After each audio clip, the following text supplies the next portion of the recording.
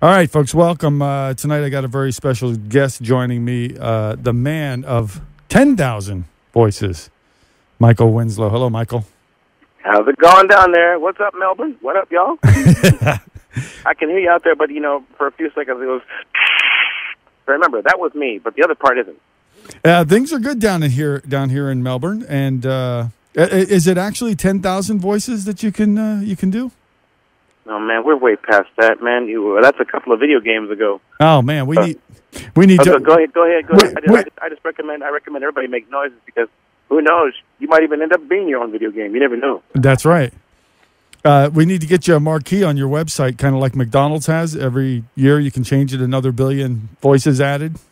Huh? You bring up a good point. You bring a great point. That's a great idea, but don't tease me with that. I might just do it. No, but it's free. It's yours. When I thought about that, because the new game that's out right now is called Wizard Ops. That's what we did. It's actually a local Florida company called Fighting Media that put this together, called Wizard Ops. It's the first video game that's all human voice. Wow. And a video game can easily be 500 layers or something. So sure. 500 to 1,000 noises. That's not unreasonable. That's a cakewalk. It's not unreasonable at all. Yeah, my son will be very excited to hear about that. Play with it because I know they're working on a part 2 right now. Yeah, we'll check that out tonight for sure.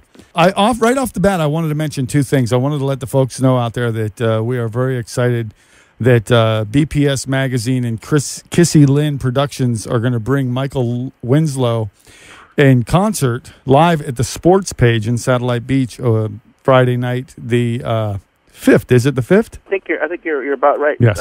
But that's, what? Sports Page. You know what? A little bit of sports never hurt anybody. That's what they say. Yeah, right, exactly. And it's an all-ages show, and tickets can be found online at www.winslow.evenbright.com. Oh, okay, that works. That's a mouthful. Can they also... MichaelWinslow.net will also put you to... MichaelWinslow.net would be the easiest way for them to go. Plus, they can find... Or Last Stop, your choice. Oh, yeah. And then people can, if they go to michaelwinslow.net, though, they can find out everything that they ever needed to know.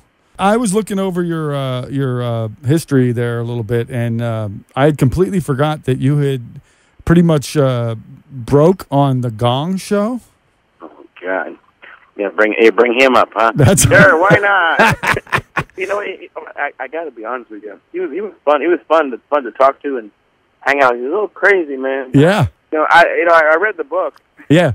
And I don't know what to make of it. Yeah. With all the stuff that's going on right now, who knows? Yeah. When you think about all the craziness stuff that's going on right now, you never know. Who knows? No, you don't. And that was quite an interesting book. It's been quite a while since I read it, but the movie was insane too. Yes, I do remember seeing the movie too. He's a pretty wild character. That was my very, very first opportunity, to get exposed to that. And it was America's Got Talent. I'm sure is a lot crazier than this was, but this had its own. This had its own brand of crazy. Oh yeah, yeah, that was an insane thing, and kind of like Smoking the Bandit on steroids. Yeah.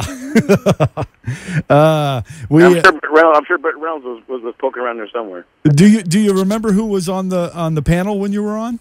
I think Jamie Farr, Pat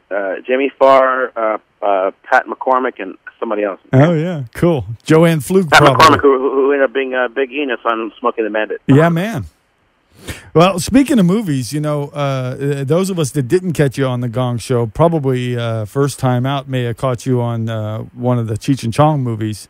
Gosh, yes, of course. And you know what? That was, hey, you know what? I'll take whatever job I can get my hands on, because back then I was living in my car. So, yeah. So you know what? If it requires me making noises like them, hey, I'm gonna do it, man. Yeah, me too, man. Hey, man, what's going on out there, man? Melbourne, man. No, it's Melbourne, man. Hey, man, you're slowing up the notice.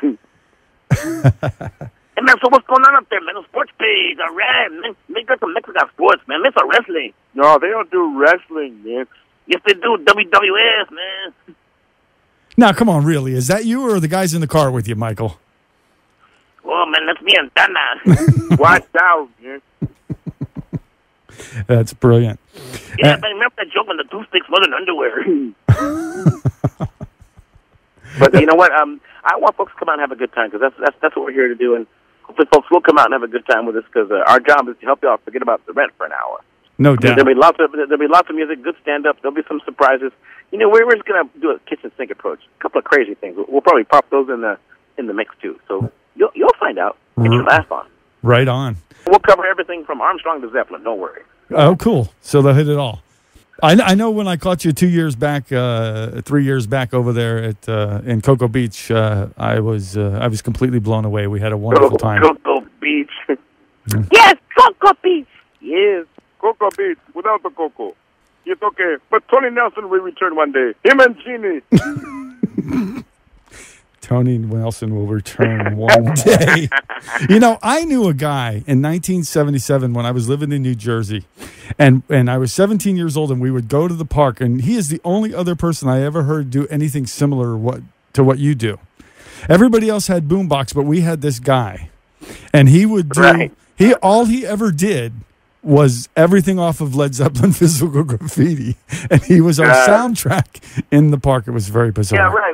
We had a guy in Venice Beach, California. There was a guy in Venice Beach who would dress up in with Arabic headdress, but he would play Jimi Hendrix music, but he would be in gibberish and on roller skates.